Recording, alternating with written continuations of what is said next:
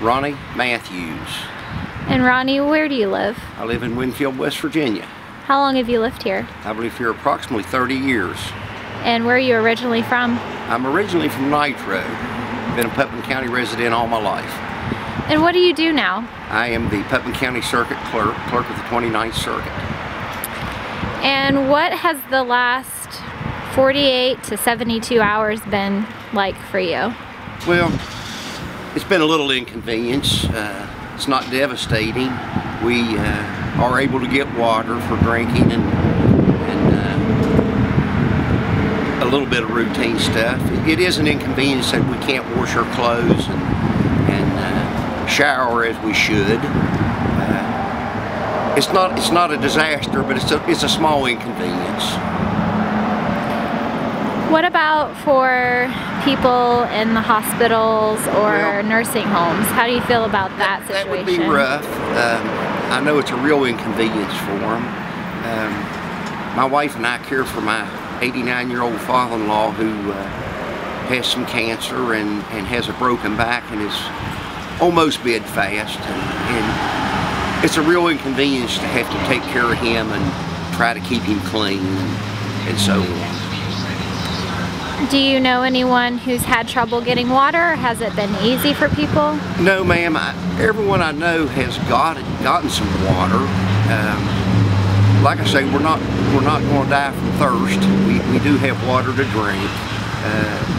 It's mainly just the inconvenience of the daily routine we're used to. What about the larger issue of now having this pollutant in our water? How do you feel about that? Well, I'm just not sure if we understand it, or if the water company in the state even understands it. There seems to be a lot of confusion on what this chemical is. You know, they're even telling us the water may not be dangerous down here. They're just not certain. So I guess they're taking the side of caution to keep us safe. To be honest, I have showered in it once, and I seem to be okay.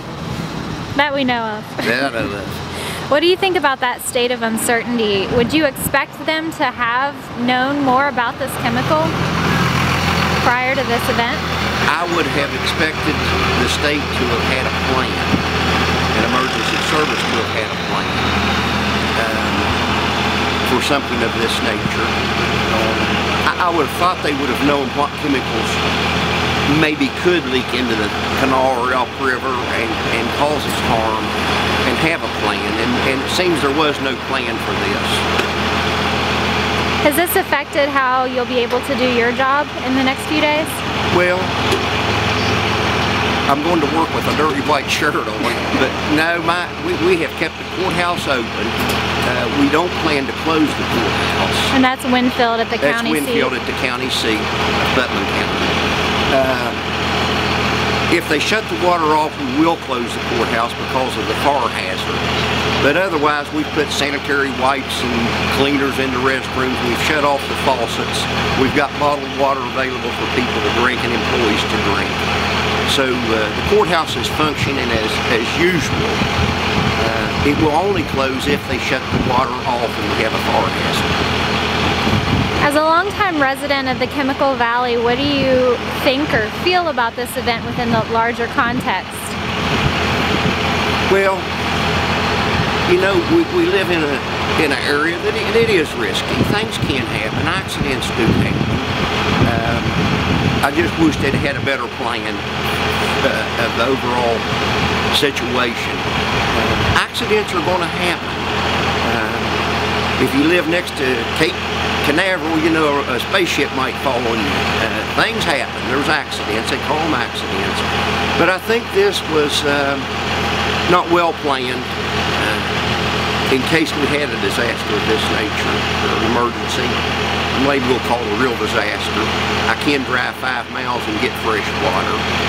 So I just wish they'd been better prepared.